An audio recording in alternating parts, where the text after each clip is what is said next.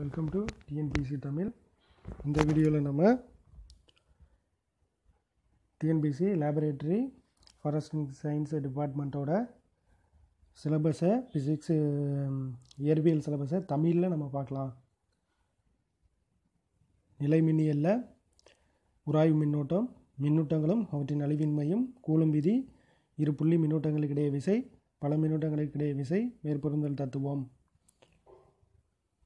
மின்புலம், புள்ளி மின்னூட்டத்தால் மின்புலம், மின்புல கோடுகள், மின் இருமுனையால் மின்புலச் செறிவு, சீரான மின்புலத்தில் மின் இருமுனை, மைக்ரோ அலை சமையல்கலனின் மின் இருமுனையின் பயன்பாடு.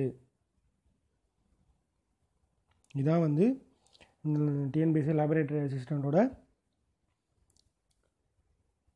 ஃபிசிக்ஸோட சிலபஸ் தமிழில் உங்களுக்கு நான் இதில் காமிச்சிருக்கேன்.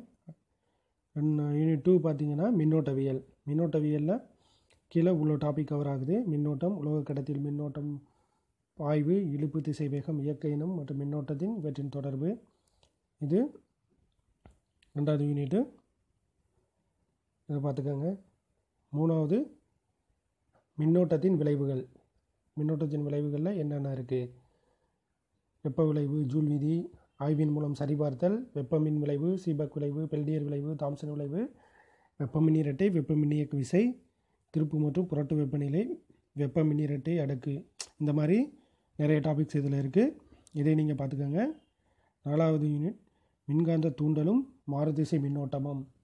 இதில் மின்காந்த தூண்டல், பாரடே விதிகள், தூண்டப்பட்ட மின்னியக்கு விசை, மின்னோட்டம், லென்ஸ் விதி, இதை பற்றி கொடுத்துருக்காங்க. 5வது யூனிட்டில் மின்காந்த அலைகளும் அலை ஒளியியலும். இதில் அப்படியே இருக்கிறது தான் அவங்க இங்கிலீஷில் சிலபஸாக கொடுத்துருக்காங்க. இதை நான் உங்களுக்கு ஃபிசிக்ஸோட தமிழ் சிலபஸை நான் இந்த வீடியோவில் உங்களுக்கு காமிக்கிறேன். மின்காந்த அலைகளும் ஒளியியலும் அலை ஒளியியலில் கீழே இவ்வளோ டாபிக் இருக்குது. அதை நீங்கள் பார்த்துக்கோங்க. யூனிட் 6 அணு இயற்பியலில் என்னென்ன டாபிக் இருக்குது அதை அப்படியே பார்த்துக்கோங்க. கதிர்வீச்சு மற்றும் பருப்பொருளின் இருமை பண்பும் சார்பியல் கொள்கை. இதில் இந்தந்த டாபிக்ஸ் எல்லாம் கவர் ஆகுது.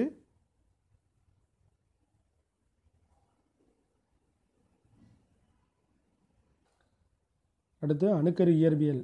யூனிட் 8 அணுக்கரு இயற்பியலில் பார்த்தோம்னா இந்த டாபிக்லாம் கவர் ஆகுது. இது அப்படியே உங்களுக்கு டிஎன்பிஎஸ்சியில் லேபரேட்டரி அசிஸ்டண்ட்டோட இங்கிலீஷில் சிலபஸ் கொடுத்துருக்காங்க. அதோட அப்படியே தமிழ் சிலபஸ் தான் நான் உங்களுக்கு காமிக்கிறது. 9வது யூனிட்டில் குறைக்கடத்தி கருவிகளும் அவற்றின் பயன்பாடுகளும் பற்றி 9வது யூனிட்டில் கொடுத்துருக்காங்க. அதில் கீழே இவ்வளோ டாபிக்ஸ் இருக்குது, அதை பார்த்துக்கோங்க.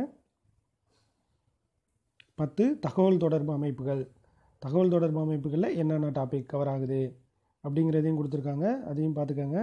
இதுதான் டிஎன்பிசி லேபரேட்டரி அசிஸ்டண்ட்டோட சிலபஸ் அவங்க இங்கிலீஷில் கொடுத்துருக்காங்க. அதை அப்படியே நான் தமிழில் உங்களுக்கு வீடியோவை காமிச்சிருக்கேன்.